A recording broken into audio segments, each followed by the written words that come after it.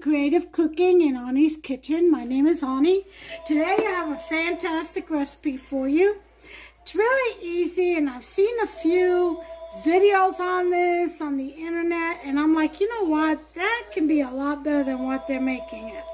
So I'm going to give you my version of meatball, Italian meatball and biscuits. Actually not Italian. It is Italian, Rosina, but it's Angus beef meatballs. Because most of the meatballs that you find in the grocery stores has pork in it, and we don't eat pork. So we went with Angus beef, which we ordered through Wild Fork Food. They are the best, I think, in meat products from the manufacturer itself. So, from the butcher itself, I should say. Okay, so we're going to use that. Here's what else. They don't have any ricotta on those other videos. And what's a lasagna or casserole, Italian casserole without ricotta and mozzarella. They do have that, and they do have sauce. Basically, all they have is biscuit, sauce, meatballs, and cheese, and that's it. There's no peppers, no onions, no basil, no little bitty cherry tomatoes here and there. I've got my homemade passata I'm going to use along with some of this leftover spaghetti sauce. Okay? And this spaghetti sauce is tomato, basil, and garlic. They have no Parmesan cheese on theirs, or Romano, or Pecorino Romano. I'm going to use some of that. So a lot of changes. You know, here are the biscuits. And the cheeses I'm going to use is, again, the Pecorino Romano, Parmigiano Romano, mozzarella, and provolone. So mix it up a bit. And of course the ricotta. Right now, I've got some garlic here too. They don't show any of that in the video. I've got some mushrooms frying up here, sauteing.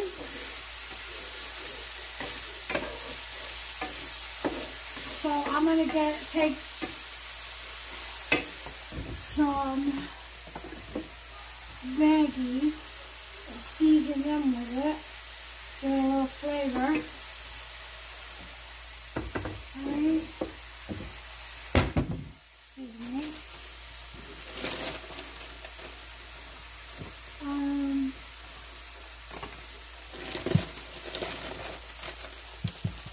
Basil. Okay, basil flakes.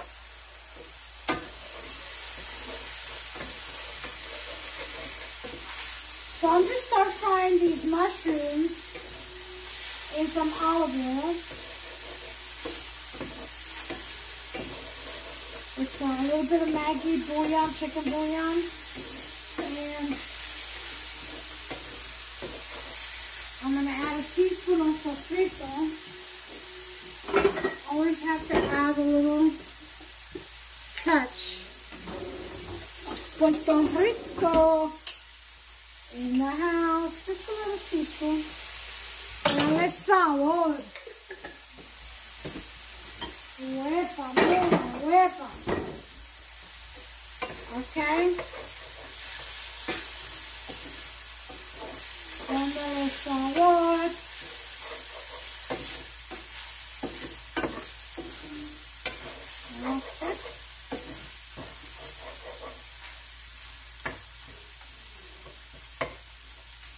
So let that saute in there. Oh my God, that smells so good. I'm telling you, you all, if you haven't tried sofrito, go look at my video on how to make you some. I'll show you the first step. Let me bring you down some. There we go. That's a little better. Okay. Alright. Okay, so open up the biscuit. You can use regular all these jumbo ones. Totally on you.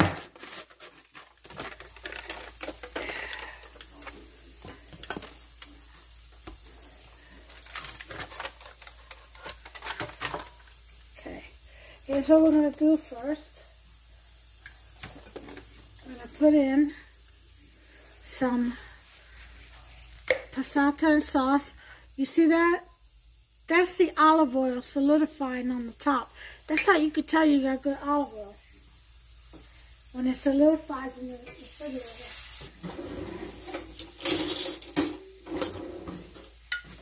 Okay, so mix this up in here.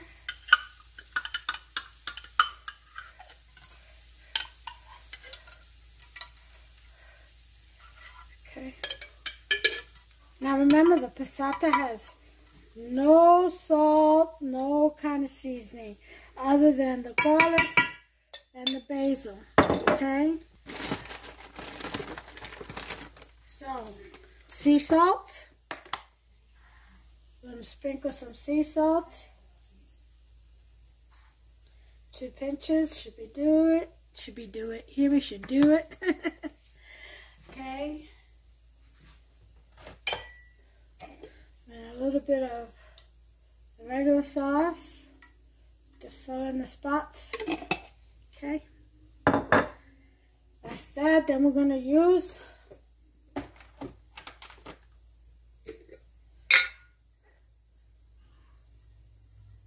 our grated Parmesan cheese. Okay. A little sprinkle.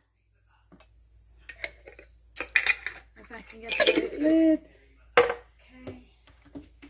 A little pecorino romano. Okay.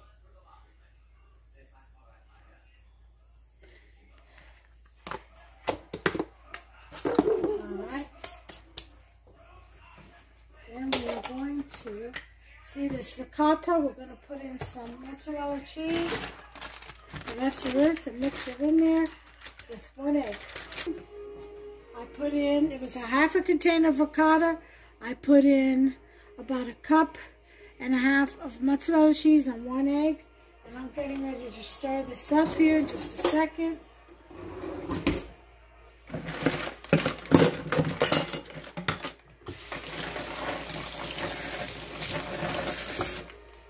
Alright. We get the oven going to 375 on regular bake. Okay. Gonna mix this ricotta and this cheese in here. Okay. Here are my red and green peppers that I slice up and freeze. Okay. I'm gonna go ahead and lay down some red and green peppers. See that? If I don't keep moving that camera, I'm telling you, I'm really bad at it, and I apologize. I'll tell you, I think I got a crew over here running the cameras for me. And here's some onions. For those who do not like onion, don't put it in. Just don't put it in. Or you may like it, but are allergic to it. It's one of my friends, Miss Gina. Gina. Calling you out, girl. Yeah. But if you don't like them or you're allergic to them, don't add them. Don't add anything that you are allergic to, okay, or don't like. Okay, I'm going to get a couple of basil leaves here. Okay. Oh my God, they smell wonderful. Alright. And we're just going to break them up in here. You can't believe how wonderful these smell. Oh yeah.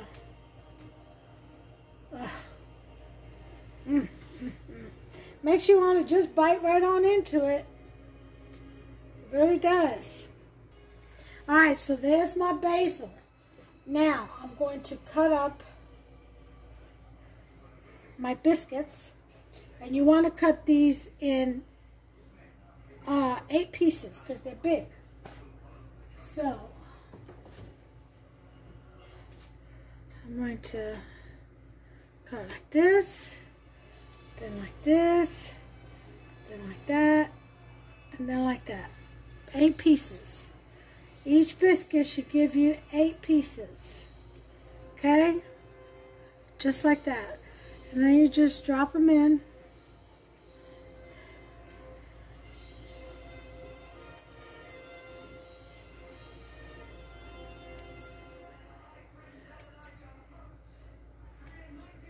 Okay, I'm going to be back as soon as I'm done. I'll show you what I got. Okay, so I got my biscuits in. So now what I'm going to do is my basil.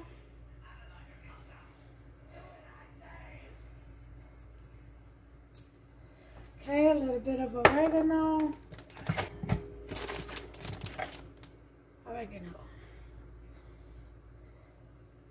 Okay, oregano in there.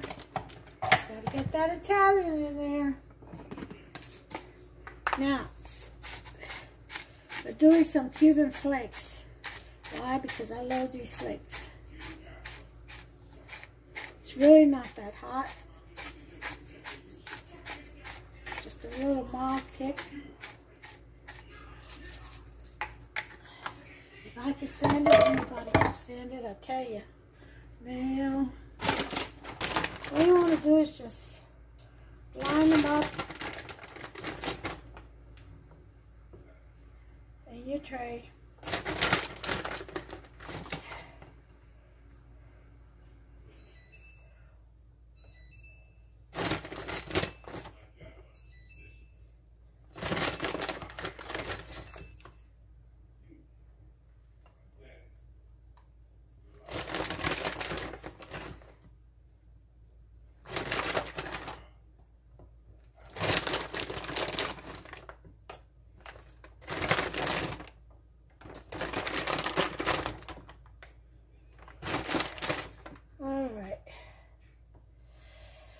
So, okay,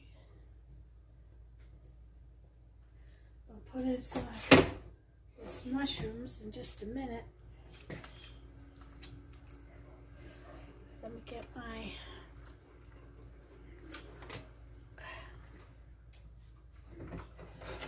heat protector.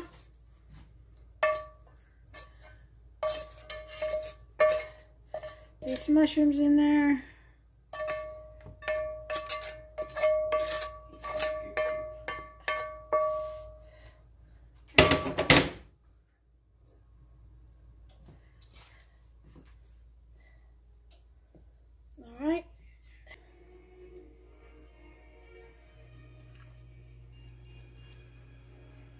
Excuse me, that's my pump. Always at the most inopportune times. But I'm glad I have it.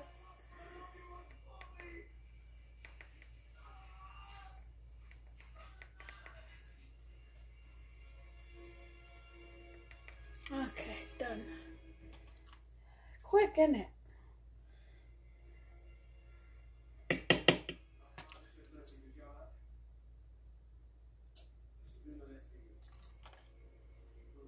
Dollop your mozzarella mix everywhere. Let's put in all the rest of these tomatoes that I just had lay around. Okay. Alright. That's that. Take a pinch of salt. Okay. Parmesan. Amount of cheese. We're going to go ahead and do this garlic. I'll be right back.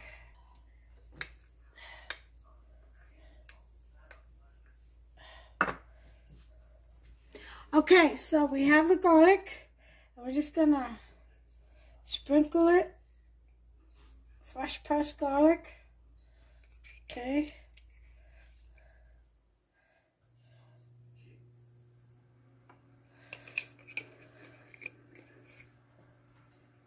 Okay, that's that. I'm gonna add some sauce.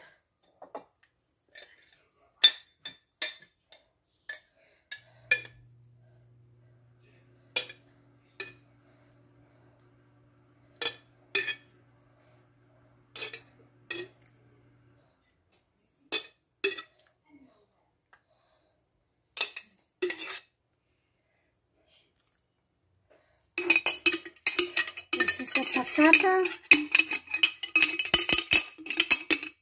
homemade.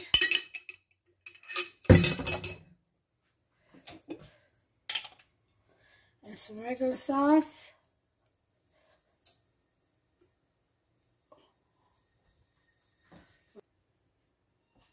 Okay. And we're going to spread that.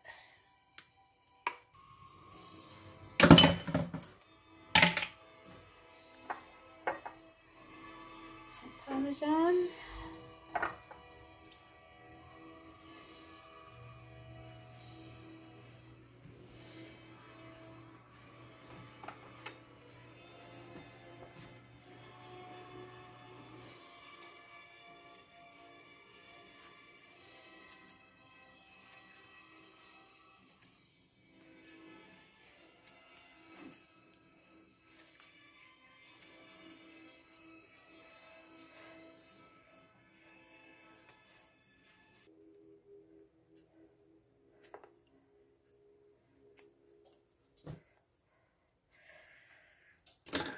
Okay, so that's that.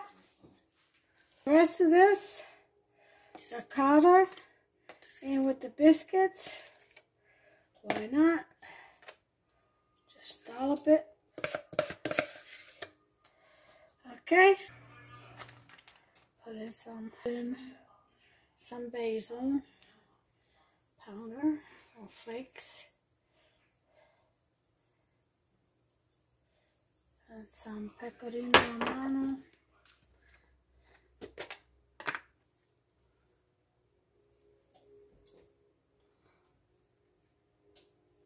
Okay.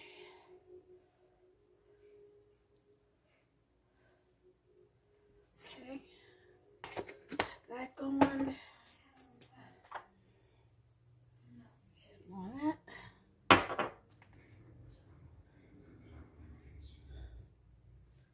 Put in some provolone.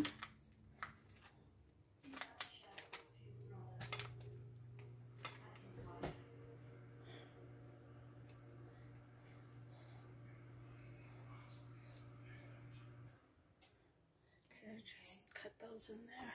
I'm going to put more sauce on this, but first I'm going to bake it. Just like that. A little bit of salt to crystallize.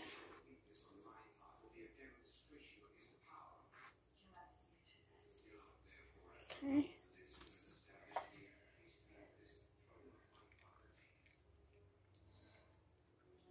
All right. In the oven, it shall go 375, and I'll check it after about 40 minutes. And if it needs more time, I'll give it more time. Right now, that's what I'm going to do. I'll time it for 40 minutes at 375. And the oven is set. I will bring you back. Okay. There it is after 40 minutes at 375. I'm going to put a little bit of sauce on this. Isn't that beautiful? And some chopped scallions. And that should do it. I will show you the final plate presentation. Okay?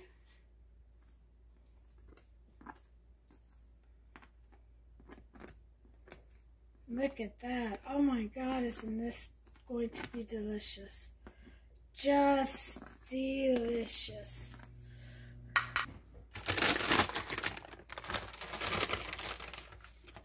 A little bit of mozzarella.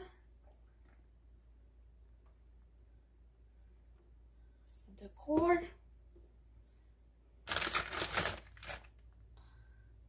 Not too much. It's got enough cheese in there, believe me.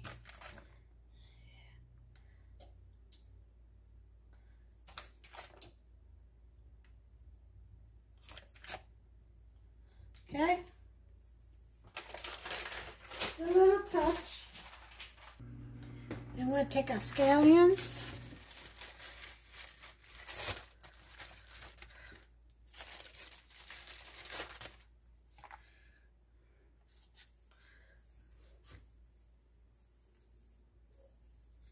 Okay. And just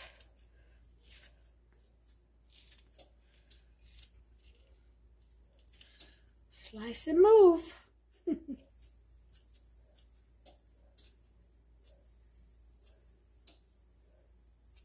And there we go. How's that? Isn't that beautiful?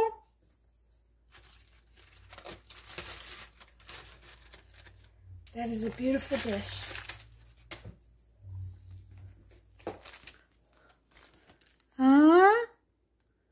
I'll put that in the oven. Turn the oven off. And let that melt down a little bit. The mozzarella. And then we'll do our final pick. Let it cool off.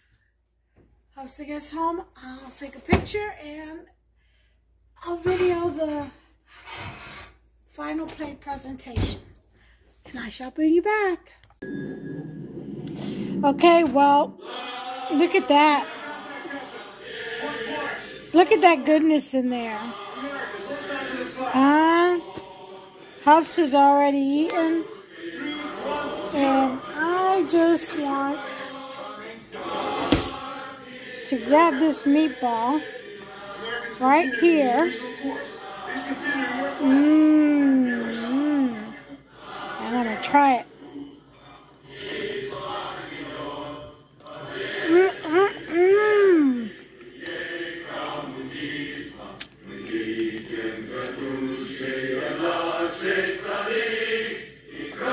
Oh my goodness. Look at that.